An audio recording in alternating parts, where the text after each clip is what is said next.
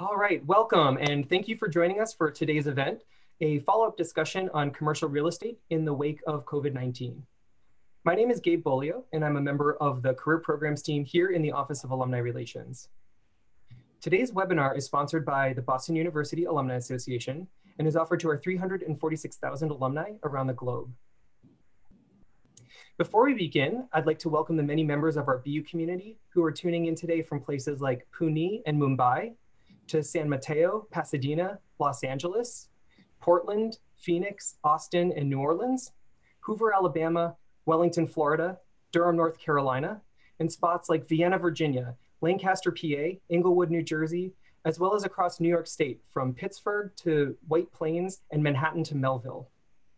Also, hello to our listeners tuning in from New England in spots like Norwalk and Danbury, Bow, Bedford, and Hampton, New Hampshire, Shelburne, Vermont, and across Massachusetts from Swampscott to Scituate, Stoughton to Sudbury, and many spots in between. We're glad to welcome you all here today. Today's presentation is being recorded and will soon be available for on-demand viewing on the Alumni Association website. If you have questions for our speakers today, you can submit them throughout the presentation by typing them in the Q&A box. To find the Q&A box, mouse over your Zoom screen to reveal the toolbar at the bottom, then select Q&A. It is now my pleasure to introduce our moderator for today's program, Rick Rostoff. Rick is Vice President of Acquisitions at Linear Retail Properties. He joined Linear in December of 2014. Rick is responsible for sourcing and closing retail acquisitions in Eastern Massachusetts, Southern New Hampshire, Rhode Island, and Southern Maine. Since joining Linear, Rick has participated in the acquisition of approximately 20 retail properties with an aggregate value of over $200 million. Prior to joining Linear, he founded and operated Spectra Realty Associates, where he participated in the brokerage and development of over $250 million in retail, hotel, and office properties. At Spectra, Rick represented some of New England's largest commercial real estate developers and owners, as well as numerous retail and hotel REITs. He also participated in the development of some of the largest retail and multifamily properties throughout New England.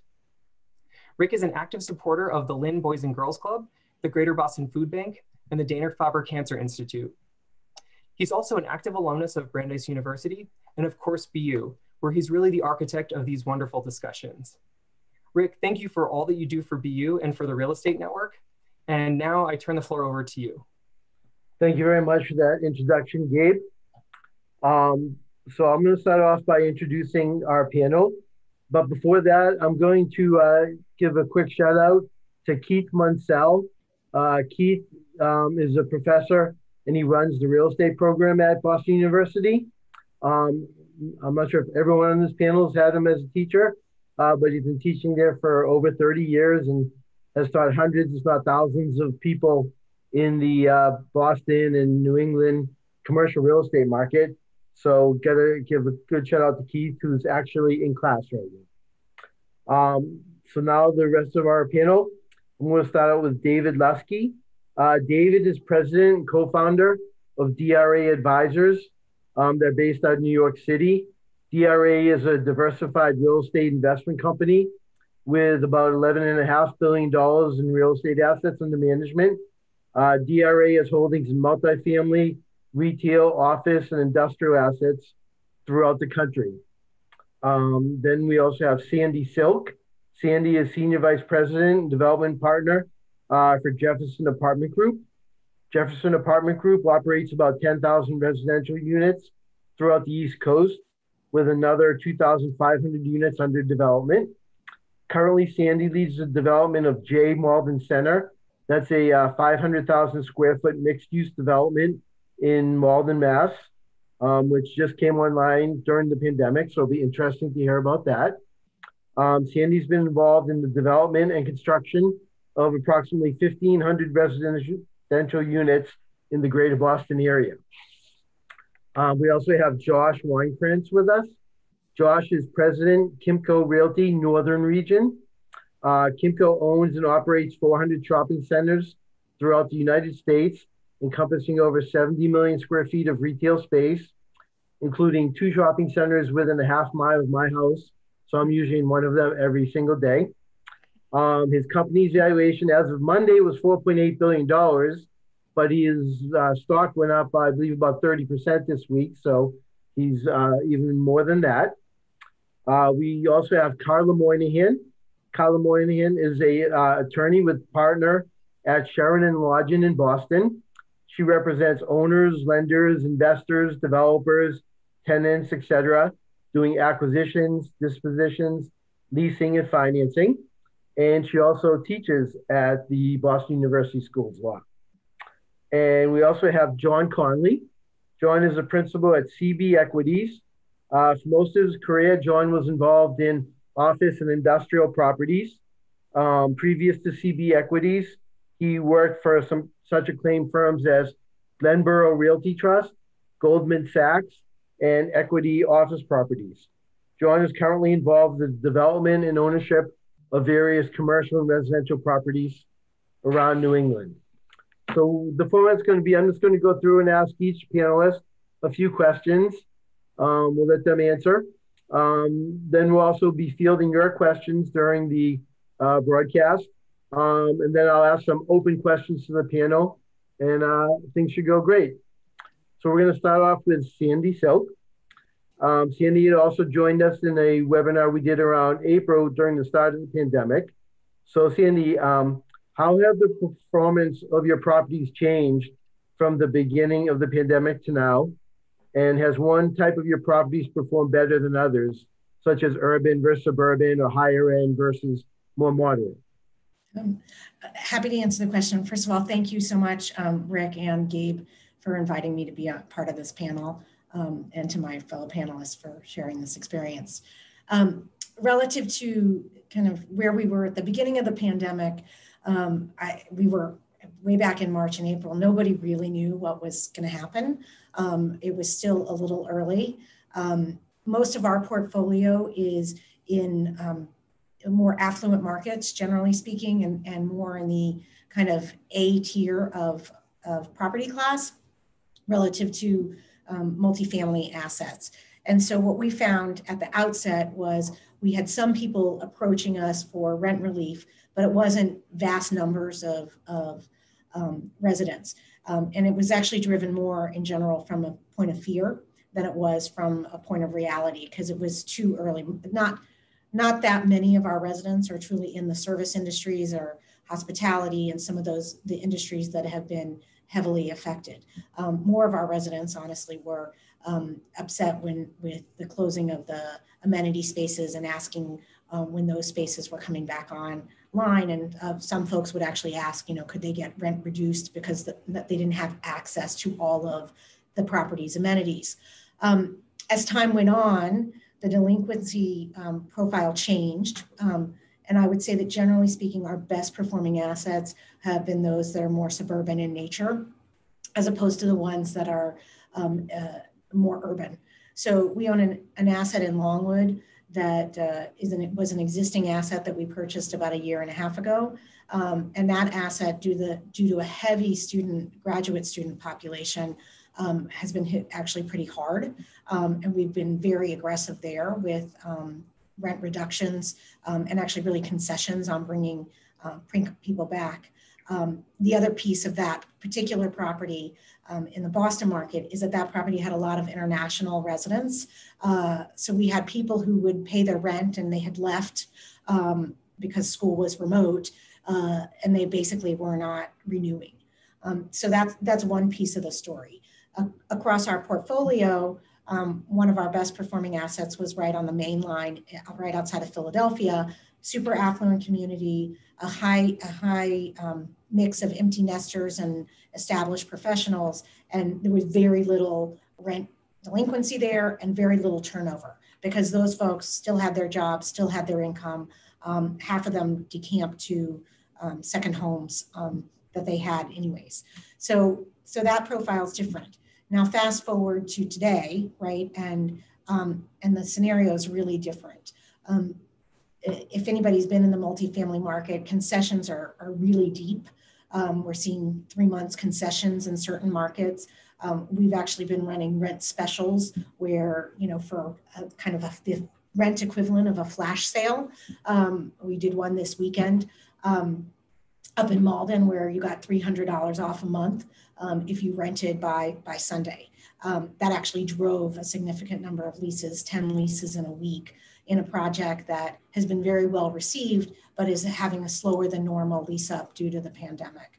And we're seeing that across the board from our competitors as well, that leasing properties in lease up have a need to get the properties filled. And the strategy has really been, how do we get residents in? We're not really expecting those residents to renew, but we want to get that particular unit into kind of the next part of the cycle. And that's a pretty important metric. Okay. Did I get all of the points of your question? You did. Now, how about, we know that the federal government has not put out another stimulus plan, and people in all walks of life are hurting at their jobs. Do you have fear over the winter that if another stimulus plan isn't put out, that things might get even worse with some tenants? That's definitely the case, right? Again, I think based on the quality of the assets that we own, the stimulus package isn't a huge driver for at the A level and B plus level of asset. As you go further down in asset quality or age, or kind of older assets, it definitely becomes a real factor. So the Commonwealth and has issued essentially a moratorium on evictions on the residential side, and that is that has not affected us as dramatically as it has some of our colleagues who have a more varied asset base. Okay, great. Thanks for the input. We're going to move on to David Luski now. David, I know that your firm owns a variety of asset classes. We're just wondering, during this pandemic, which asset classes for you have performed the best and which have performed the worst? First of all, thanks again to Gabe and Rick to having us be part of this panel. And to jump into your question, what you read in the media a lot about is the industrial market has been very strong and the multifamily markets have been very strong. And I would say both of those have been kind of the leaders in our portfolio. In addition, the office portfolio is pretty steady in the sense that most of our tenants are typically longer lease committed to the project. So from that perspective, there's a lot of stability, but there hasn't been a lot of new leasing activity, obviously, in the last 3 to 6 months. Our portfolio probably that suffered the hardest was the retail sector, and that, retail, as we all know, if you can't get out of your house to go shop, it's going to be a problem. And so fortunately, we own about 100 shopping centers, and 90 of them are grocer anchored shopping centers with drugstores and banks and kind of some of the essential services that had to stay open, whether it's a Home Depot or a Walmart or a Target. And so those have actually fared pretty well. But the small tenant that, sits alongside the anchor boxes clearly has been impacted, whether they're in a service business, whether it's a salon or a restaurant. And so, we have had, we have over 4,000 tenants in our portfolio. I can tell you 1,200 of them reached out for some type of assistance. Most of them we gave a deferment package where we would help them in the initial couple months to kind of not have to pay rent today and push it out to a further year and try to extend their lease or something, kind of get a benefit out of it. But the reality is that, the anchor tenants and the credit tenants that are in the markets have done pretty well.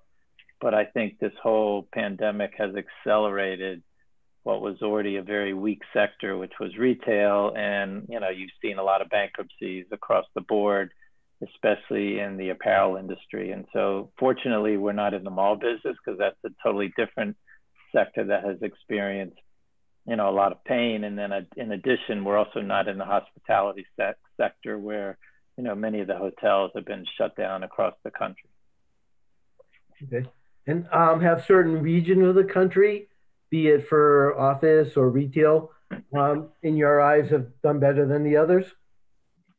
I mean, we are predominantly a suburban and secondary market player because we are a value-added manager. So even though we do have some assets that are in CBD markets, so, you know, like a Chicago or Minneapolis, the areas that got hit the hardest in those were not necessarily the office buildings themselves, but the street level retail that was underneath. So if a building had, you know, a restaurant or whatever it might be, a service type tenant, you know, a lot of those have been shut down, you know, one for the pandemic, two for rioting and damage, and third for, you know, the recent election that has come up where people were anticipating that, you know, the damage would come again. And so there was kind of a forced shutdown, even though we really didn't need it. And so I would say the suburban markets have done pretty well. There's been a, you know, we all read about in the newspaper, a pretty large exodus of people out of New York. We're based in New York, moving out of the city. I would say a little bit of that is hyped up in the sense that it's probably the top tier of the market, because if you walk most of the submarkets around the city, there are plenty of residents that are still here, but the commercial space and the occupants of those buildings is really what's been the downfall. In that, you know, today I think maybe 10 to 15% of the office space that's actually in the city is being occupied by tenants, even though 90% of it is, you know, occupied and paying rent. Are the more substantial, significant restaurants, you know, around Manhattan, have most of them stayed open to your knowledge, or have they been, you know, some closing for good or some temporary closing? Yeah, I think it's a mixed bag across the board. I mean, if a restaurant had a little bit of landlord assistance or the wherewithal to stay open, you know, they've pivoted to, you know, delivery, outdoor dining, and I think that's been a real plus for New York City. But now as we get into November and the weather is slowly getting cold, you're finding that, you know, many of those restaurants are trying to figure out, you know, how are we going to operate in the depths of the winter. I mean, the city has allowed for the outdoor dining to continue through next year, even though originally it was only through the fall of this year. And so the right to be able to put, you know, tables and chairs, not only on the sidewalk, but actually in the street where the parking is, has been, you know, something very unusual. Now they're trying to figure out, you know, how they're going to do that with enclosing the space, as well as providing, you know, heated space and still complying with, you know, the CDC type of regulations on, or recommendations as to, you know, air quality, et cetera. So it's sad in that, you know, many restaurants that were very famous have had to close, but, you know, quite a few have continued to be open. And the reality will be that hopefully there'll be a reset as this comes out, you know, in the back end of this pandemic, and, you know, many new ones will open up again. Great. All right. While we're in the state of New York, we'll move to Josh, who's on Long Island, not in the city, but same general area. So Josh, same question I asked to Sandi. How have you seen the performance of your properties change from the beginning of the pandemic through now? All right, great. Well, thanks, Rick and Gabe, for having me. And much like Sandi and David said, you know, it's really a cycle that we've seen. Back in, you know, March and April, you know, really was the depths of, at least for us in my area in New York, where we saw kind of the trough of both physical, you know, occupancy in terms of people operating their stores and rent collections. And since then, it's kind of turned around and it's been slowly working its way back up. Back in April, you know, in terms of physical tenants being open in our portfolio, we hit a low of about 55%. So, you know, that was, you know, normally a typical run rate is close to 100% occupied and open. This was 55% of the tenants were open back in April. Now we've slowly worked that back up. We're about now at 95% open and operating. And those are tenants that are either fully open or partially open, doing takeout and delivery and stuff like that, but still being able to operate and thus pay rent. In terms of the rent side of the equation, back in April, you know, we got hit pretty hard, and we were only collecting about 60% of the rent back in April and May of this year. As the virus worked its way through many of our markets and we were able to open back up, we saw those rent collections come back to not quite where they were, you know, in a normal year, but they're now back to about 90%. So this last month, we collected 90% of our rent, where back in January, before the pandemic, you know, we'd be at about 98% collected. So we're still off the, you know, the normal run rate, but we're getting back to where we were.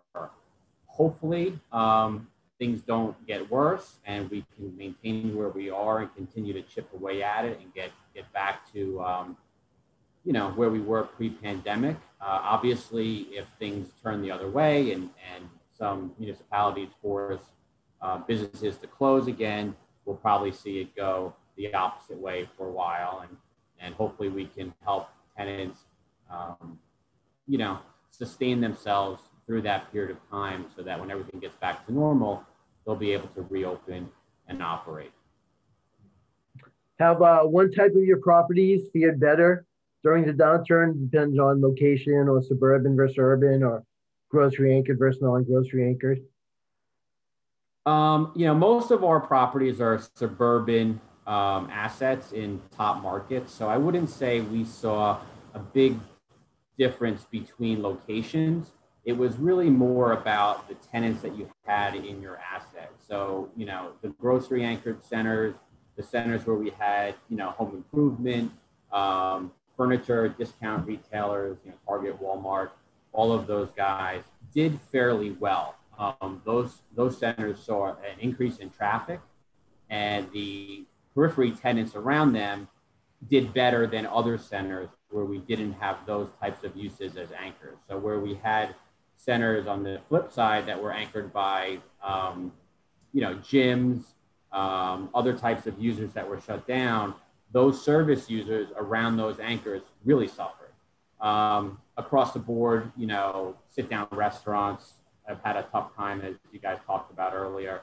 A lot of service users like dry cleaners and, you know, these other types of businesses that just the business evaporated have had a really tough time. And so we've been working very closely with a lot of them, whether it be rent deferrals or abatements or putting tenants on percentage rent and a variety of different programs to really help them, you know, bridge the gap to the other side of when the business returns. Okay. Now, I know you have some properties under development. Has the pandemic slowed them down at all, or have they opened up, and how have they fared? Well, our largest development project that we're working on now is in Staten Island, New York. It's a 450,000 square foot redevelopment of a shopping center. It's predominantly retail. And in the middle of the pandemic, when everything was forced to close down, we were able to get a essential use designation for our anchor, which was a ShopRite grocery store. So we were able to continue the construction on the grocer, who opened about a month ago, while the other tenants we had to stop because those were deemed non-essential. So we had tenants like Ulta and Marshalls and PetSmart. We had an LA Fitness, all of these, some restaurants, all were under construction, and those had to pause. But the grocer, we were able to continue, and they opened. So they opened up very strong about a month ago, and the construction has continued on the other retail, which is now going to open in the spring. So did you have to restructure some of your lease commitments? You know, because I know in retail, there's certain guidelines put in as to, you know, when the actual occupancy starts versus rent commencement starts. So did that change? For that project, we didn't have to really restructure anything because most of the deals were still, even though we pushed them out because we were delayed, they were still within the window of our delivery dates. So, you know, there were a handful where we had some penalties where we will incur penalties for late delivery, but the deals are still intact. And there are other tenants that are still within those windows. So, you know, a couple of months delay didn't really have a material impact on the project. Interesting. Okay. Thank you very much, Josh. Now we're going to move to John Conley. John, I know that for years you've been in the office market place. So You know, from what I've heard, there's a big discrepancy between what's actually occupied versus what's leased in downtown office buildings. What have you heard in terms of that? Sure, yeah, thanks for having me, Rick and Gabe. I know this was a lot of work to put together, so I appreciate it. I also appreciate the other panelists. You guys are teaching me some stuff too, so thanks very much. Yeah, Rick, I was going to talk about sort of two things that are going on in the market now, one on the leasing front and the second one on the investment sales front. So on the occupancy, as you mentioned, you know, we had one of the greatest economies of all time leading up into this. So for the most part, office space was, you know, 90+% leased going into this. And then a lot of the deals were done in the last couple of years. So they all have term left. So I think, you know, talking to some of the lenders that I know, et cetera, there's not a lot of distress in the office market.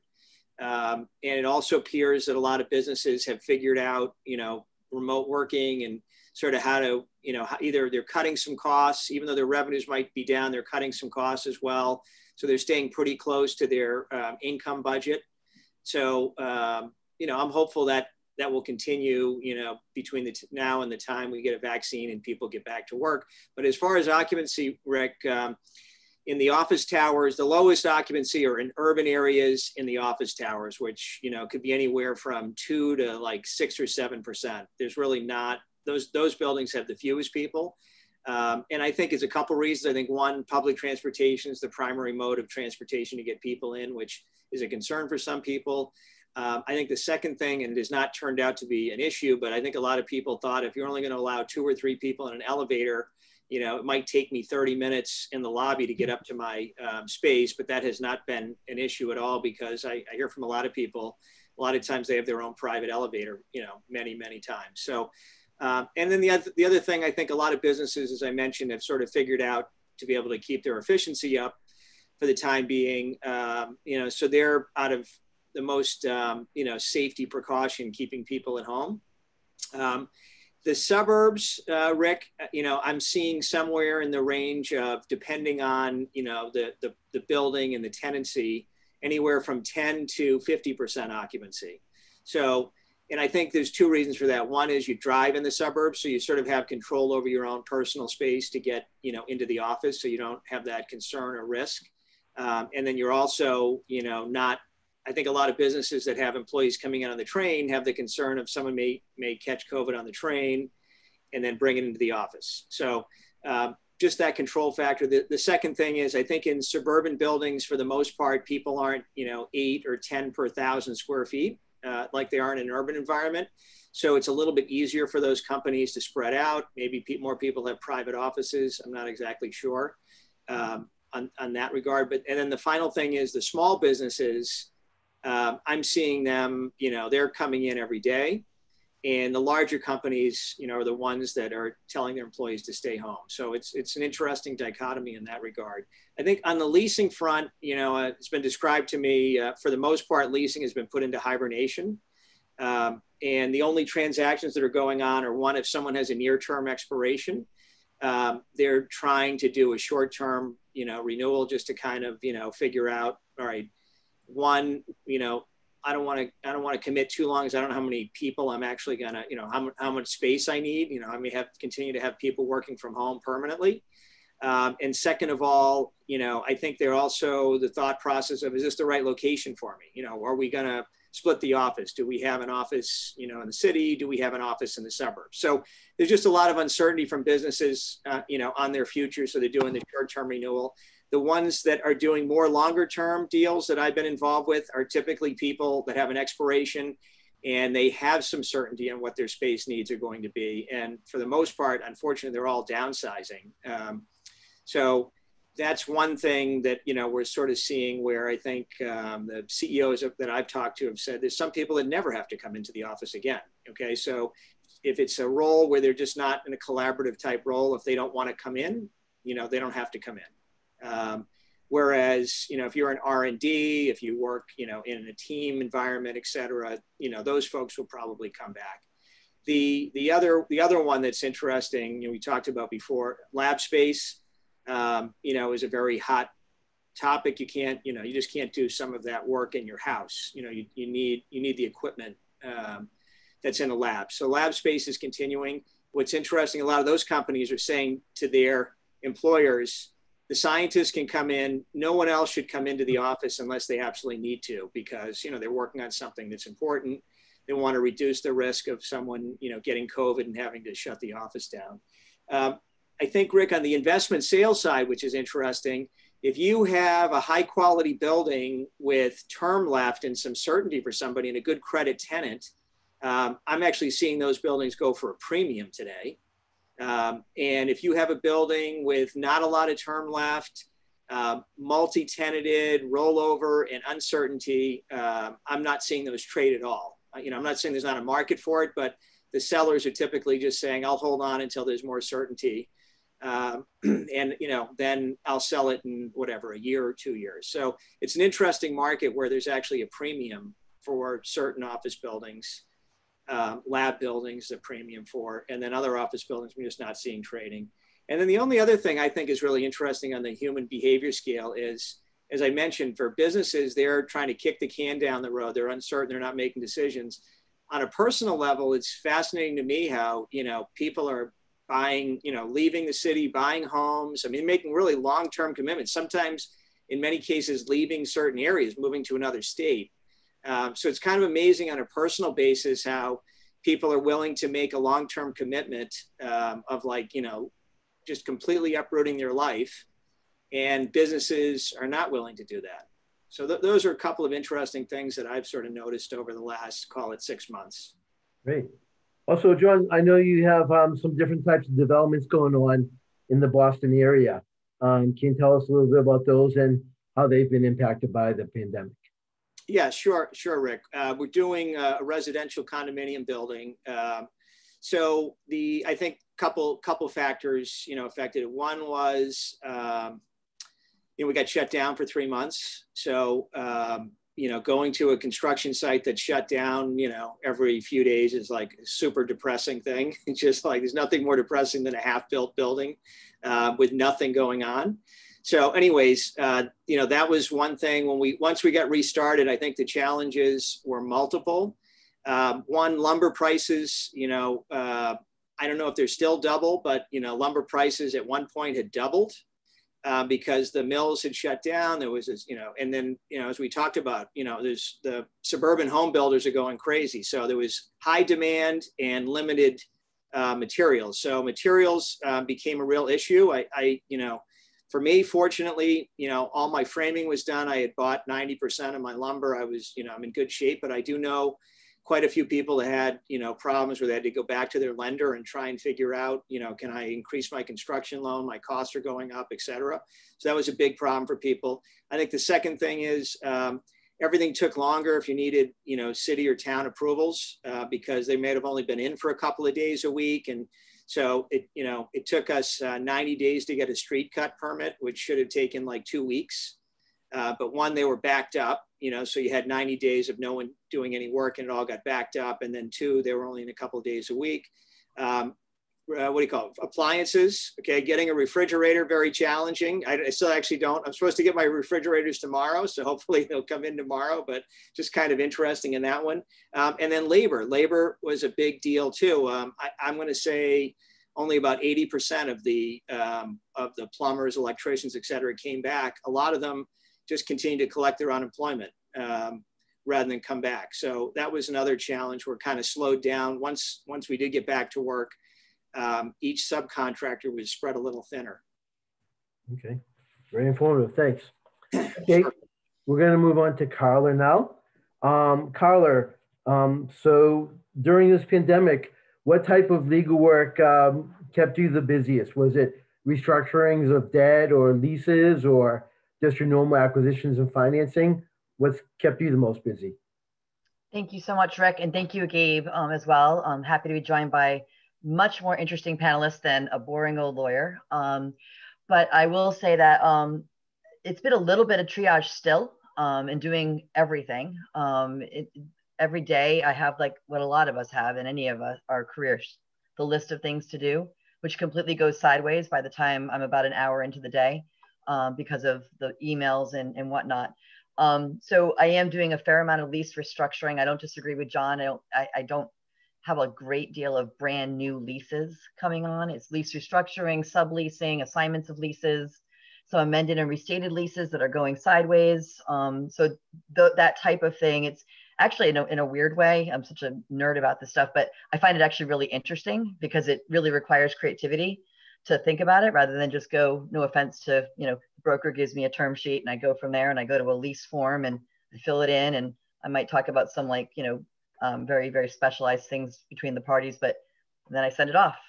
This requires a lot more thinking. How are we going to fix it? How are we going to get to a solution to the problem of the day?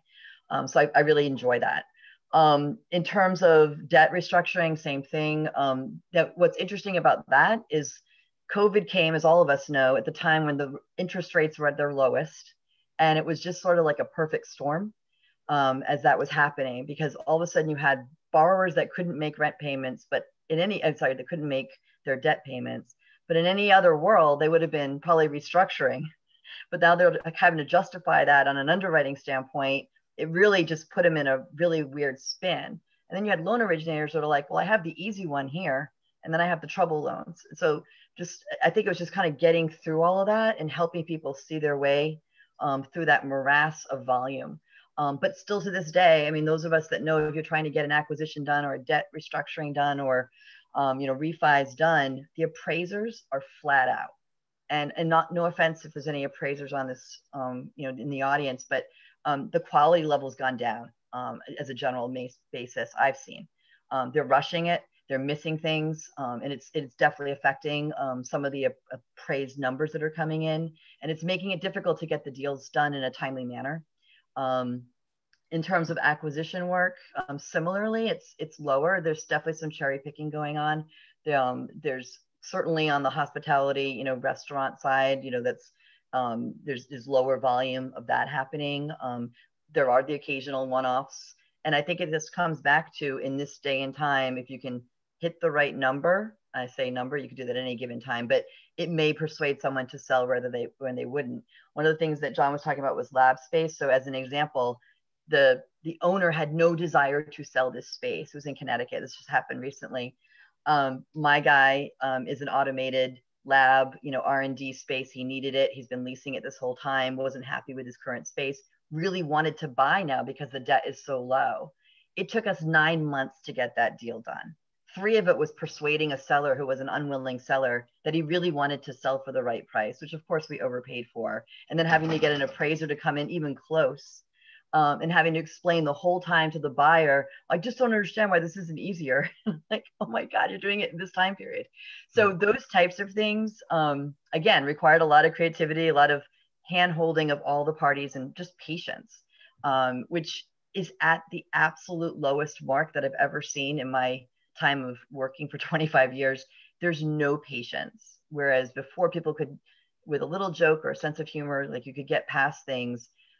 Trigger words are happening so much more in deals. And that's, again, it's like I'm almost like psychoanalyzing deals as I'm going into them, trying to help people through them. The final thing was on the permitting, I think it was another point of John's, or maybe David, but a lot of it's happening remotely. And just as I was on this call, I just got a call from a poor tenant who's trying to move short-term space into new space. He has to absolutely be out. He should have been out 2 months ago, but held over.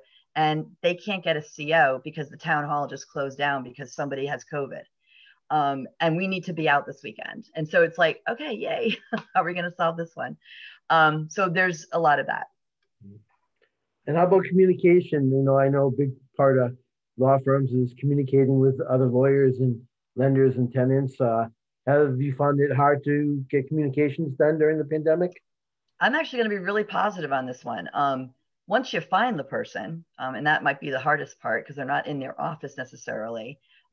Everyone has my phone numbers, and they have all 4 of them.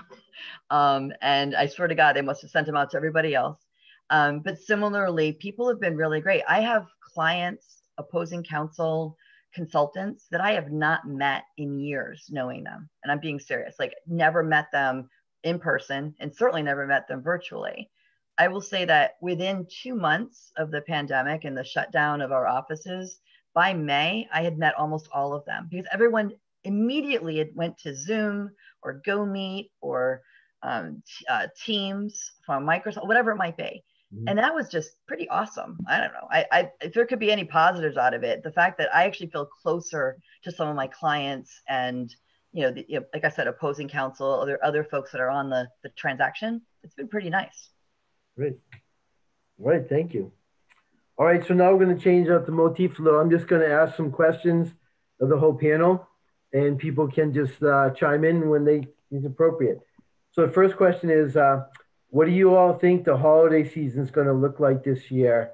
Probably mainly in terms of retail, but also, restaurants, still people going to work or traveling or whatnot. What's everyone's view? Going to be down. I mean, we know that. I think a lot of the retail sales are probably going to shift online. I do think there's still a lot of pent up demand. I think people do, will want to go out and shop, and they will want to go out and eat, and they're going to try. I really think they're going to try, but it's going to be difficult. And I think this holiday season, sales are going to shift, but I would be surprised if the overall volume is down. It's just it won't be in brick and mortar this year. A lot of it's going to move online.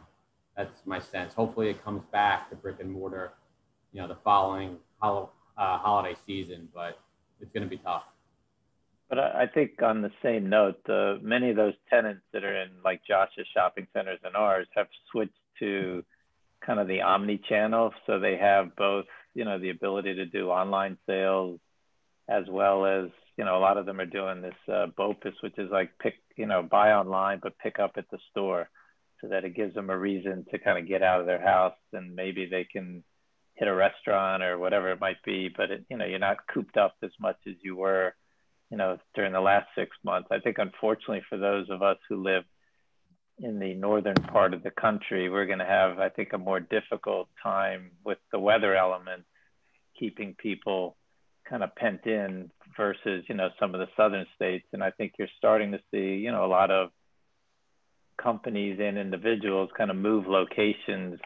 And will that have an impact on, what the ultimate commerce that gets done in Florida, let's say, versus New York? And, can they handle it? I think it'll be an interesting time, but I think the good news is, as we've seen in 6 months, there's been a pretty sharp recovery from what was a pretty horrible period in retail. Now the question will be, can we sustain it kind of going into 2021? And if you look around the globe, other countries that have come out earlier and have kind of controlled it a little better have been able to show their pickup in velocity as far as sales and profitability. So I think there should be kind of the end of the rainbow, kind of the pot of gold someday, but it might be 6, 12, or 18 months out. And I think we just have to be patient to get there. This isn't going to shut us down forever, but it's something that, we're going to have to kind of prepare for and be flexible with our tenants to help them get from kind of point A to point B. I think on a positive note too, I think everyone likes going to shopping centers and malls during the holiday season. But this year, as you said, I think the sales might be the same. They'll just be even more online sales. So the health of the tenants should be well or better, even though it's not from, as brick and mortar sales. So hopefully that'll help some people, quote unquote, weather the storm. I do also think that, like I said before, I think, if the holiday season rolled around, the second or third month into the pandemic, it probably would have been much worse. I think we're now 6, 7 months, 8 months in, people are tired. They're tired of it. They really want to go out. They want some sense of normalcy. I think people are going to fight really hard this holiday season to get out and try to, do what they want to do, despite the pandemic. I think people are going to try to shop if they can, and people are going to try to make it as normal as they can. I don't think people are going to brush it off as quickly. Carla, you were about to say something? No, all I was going to say was that to that point in terms of desire to be there, it was interesting. I don't know if any of you have contacts at Simon Mall in Burlington. I happened to be there last weekend, and it is like under construction everywhere, like literally like shut. I mean, I was like, why even try? Like it actually made me really disappointed because it was one of the first times I've been inside a mall since the pandemic, and I was all excited about it, and then getting excited about the holiday season, and then to have that response. So I don't mean to be negative on that property. I'm just saying it happened to be theirs. But I do think that to Josh's point, it is pent up, and people do want to do that. And everybody who had masks on, I was all perfectly safe, and I felt very comfortable. But I wanted to stay there longer, but it just felt like I wasn't invited anymore. So I think that was just bad timing because they've been redeveloping that mall for a while now. So I think it's just got caught in between there. Got it. Yeah, Rick, kind of a segue off of the retail sales is really the industrial or e-commerce kind of distribution pipeline. And I can tell you, industrial's been, booming across the country, even, as the economy was doing well before we went into this pandemic. It's gotten even stronger. But I think one of the challenges we're going to find is, delivery, how quickly can you really get the goods? And then also the whole supply chain is really starting to, in certain products, kind of get delayed and dragged out, whether, goods are coming from overseas and getting through the port to where we ultimately need them distributed. So, the people who are kind of waiting to the last to say, hey, I'm going to buy my goods at the last minute and then have them delivered before the holiday may be in for a little bit of a shock that, not everything is necessarily in stock, and will it be delivered on time this year? Mm-hmm. Before we ask our next question, Gabe, do you want to put out one of our poll questions? Sure. To the audience, let's see what comes up here. All right, you should be able to see that on screen right now. Okay.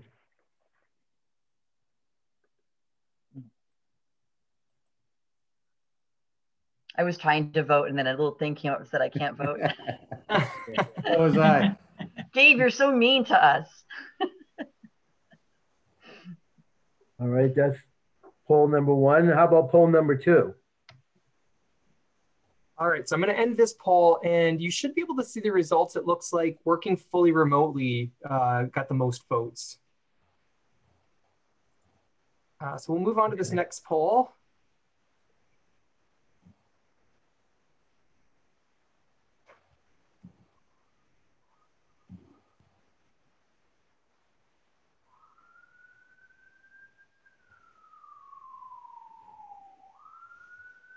Someone's having company.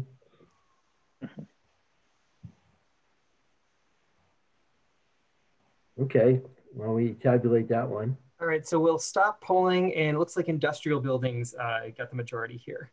Okay. And you can all see the results on screen, is that right? I don't see them actually. I don't know if other people can. Here we go. Oh, here we go. All right, so this is what the results look like. Okay.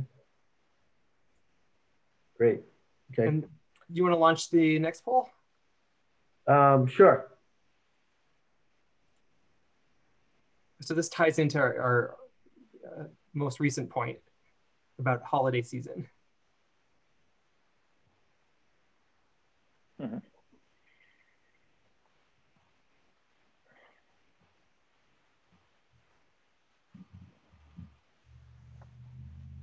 All right, we'll close polling, and I'll share these results.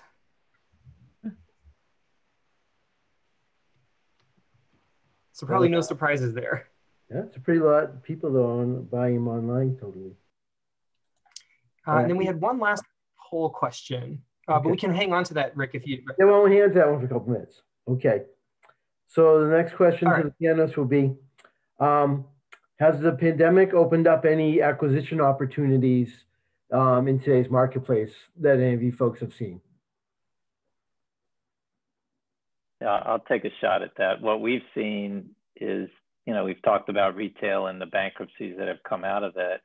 We've actually been able to buy big box, empty retail properties and convert them to other uses. So for example, we took a Macy's box that we had in Redmond, Washington, and converted it into a office space for Amazon, not a retail space. We took a old BJ's box in the Carolinas and have now converted it into a lab space. And we have, you know, a lot of demand being around the research triangle. And so I think you know, there's always, for good properties that are well located, this has kind of accelerated some opportunity to kind of to get the property. Now, it doesn't help necessarily on the development side, but from a distress standpoint, as I think John had said earlier, there hasn't been a lot of distress in the debt markets to really show, you know, foreclosures across all product types, but the servicers have clearly started to take, you know, a lot of properties back into, you know, master servicing and under review. And I think, you know, in 2021, I think you're going to start to see a lot of those kind of come out, especially in the areas like hospitality, probably leading the pack as far as, you know, properties that might be available for, you know, kind of turnaround situations. Rick, the thing I would comment on, for me, I'm more of a value add. So just the uncertainty of what the future holds makes it just a little difficult for me to underwrite, you know, what I think I'm going to get for returns. I just don't know when people are going to, you know, come back to the space and start leasing again. But that being said, well, you know, there's a lot of listings. Well, we've been on this call. I got, you know, 4 offerings, and today I've gotten like 13 or 14 so far. So, you know, I'm definitely seeing a lot of product come to market. And I think someone asked a question in the Q&A. One of the things, the question was, you're looking at different markets based on the pandemic. So the one comment I was going to make to you is, you know, I do have a serious concern about the expensive cities, you know, the Bostons, the New Yorks, the San Franciscos, for example, where a lot of these employers have figured out, you know, hey, my employees are doing pretty well working from Salt Lake City or Boise, Idaho, or wherever. You know, so maybe I just keep my core here and I start opening offices in other places. So one of the things that, you know, my goal for 2021, Rick, is to really look at some of the southern cities, you know, where they have a lower cost, you know, still have good transportation. To me, a big issue in these expensive Northeast cities, the cost of housing. You know, cost of housing is a real detriment. And if you look at like the U-Haul index, which I look at sort of every year, you know, a place like Massachusetts is typically 47th with people moving in. And like Florida and Texas have been like 1 and 2 the last 3 or 4 years. So, you know, there was that pattern even before COVID. So I also think you really have to kind of, as an investor, you have to look at some of these other markets that may outperform the expensive cities over the next 4 or 5 years. And Sandi, what have you seen in the multifamily, either for stabilized or distress? Are there deals getting done? I wouldn't say there's a lot of distress right now in the multifamily. Like, we expected there to be some, but right before this, we had a developers call internal, and we're talking about the fact that yields on ground up deals have gotten worse, meaning like they've gotten more aggressive. They haven't gotten better. We expected numbers to be better, but again, low interest rates, low cap rates continue to drive yields down. There were some early deals that we chased early in the pandemic that came out expecting them to have some amount of distress if they were coming to market early in April and May. And those deals went under contract at kind of nosebleed prices, right? So kind of setting the bar. Very well located deals too, with lots and lots of interest. So for the best located deals, to John's point and David's points, there's a lot of interest and a lot of competition that's driving pricing up. On the flip side, we're starting to see, I've seen a couple, 2 to 3 hotel opportunities come across my desk that are well located, that could be converted to housing. That's not a slam dunk in the Boston area due to the zoning requirements and kind of what the entitlement process would be for multifamily. But it certainly is something that people always talk about, the ability to reposition. And we expected that earlier in the pandemic, and I think it's just starting to come to fruition now. And then the last piece that I'll note is we're definitely finding that deals are, there's much more of an appetite for the suburbs, right? We went to market to get equity on a deal that we're going to start construction on next year in a close-in suburb, but very suburban garden style product. And we had a lot of interest, a lot of talk, got a couple of term sheets, not quite as many term sheets as we thought we might, given the interest. There's a lot of tire kicking out there. But again, we're not seeing the distress, at least not now, that we'd expected. I guess the last comment I'll add is, the big talk on the multifamily side is what's going to happen to construction prices. Once the noise in the lumber market shakes out, are we really going to start seeing decreased construction pricing kind of for some short period of time where the stars align and there's not enough pipeline that people are chasing, and so they're willing to write down a bit on the construction costs. So anecdotally, we've heard a lot of people talking about that, but in actuality, I've only heard of it on one deal. Okay. All right, Gabe, why don't we ask the last poll question? Then I'll ask one more question, and I think we're going to call it a day. Although I will say, I just want to let Gabe ask your poll.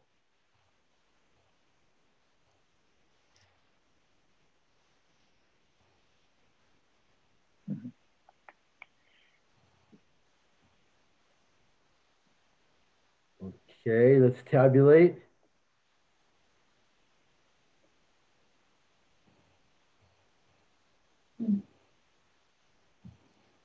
Well, I'm surprised a lot of people still eat indoors, but that's good, I guess.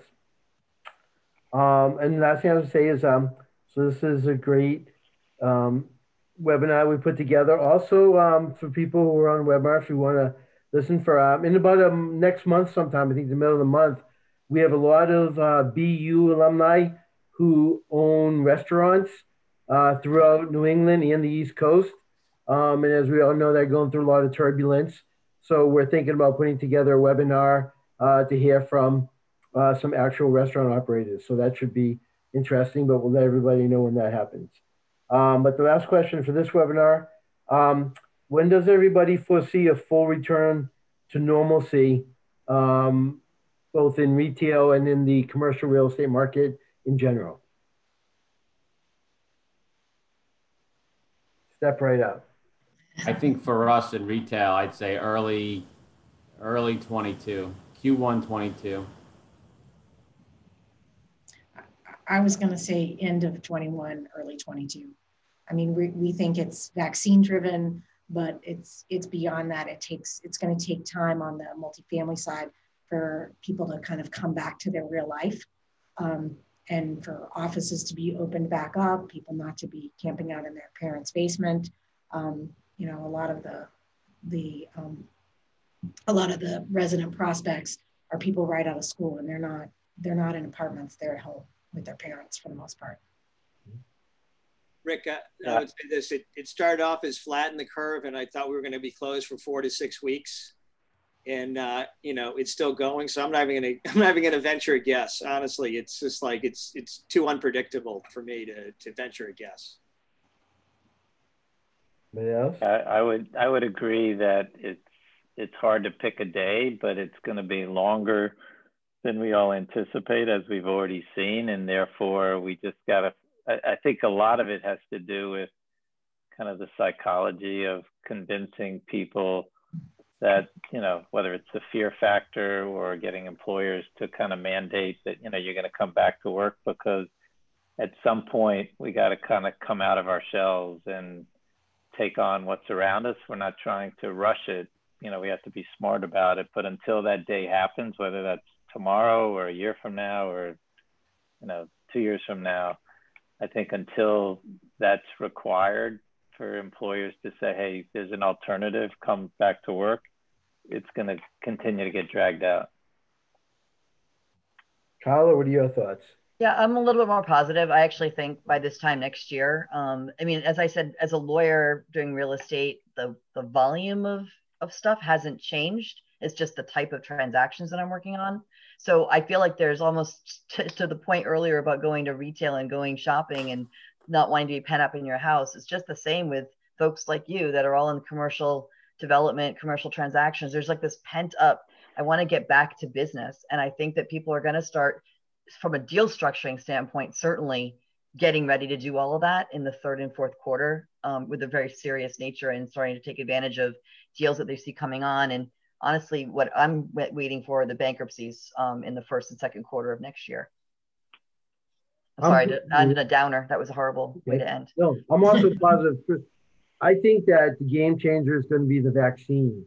And if it really can be distributed in, say, April of next year, plus or minus, I think things are going to ramp up pretty quickly from that point on. But I think it all depends on when the vaccine gets officially released, how it gets distributed, and if people aren't having problems from it. I think if that's the case, we can bounce back pretty quickly. So, but I guess it's all to be determined. But thanks everybody for your input. I think Gabe's going to take over now and give us a little closing scenario. Yeah, that was great. Many thanks to John, David, Carla, Sandi, and Josh for your wonderful insights this afternoon, and to Rick for guiding us through this discussion. We'd also like to thank you for joining us today. And as always, a special thanks to our donors for supporting BU and programs like this. Before I let you go, I want to make sure that you know about BU Connects, the Alumni Association's newest platform exclusively for BU alumni, students, faculty, and staff that brings Terriers together for networking on a global scale. The platform offers a networking directory, a place for jobs and internships, mentoring, and most importantly, groups for industry and affinity networking, including a real estate network. So you can join both BU Connects and the real estate network on BU Connects at buconnects.com. And it only takes about a minute to set up your profile. So I'll send more details about that to you shortly in a follow-up message. And as always, you can find all of our upcoming programs on the alumni events calendar at bu.edu/alumni/events. Thanks again for joining us today. Have a happy and safe Thanksgiving, and we look forward to seeing you all at a future BU event. Yeah. Thanks, everybody. Thank you for everybody. Take care. Thanks.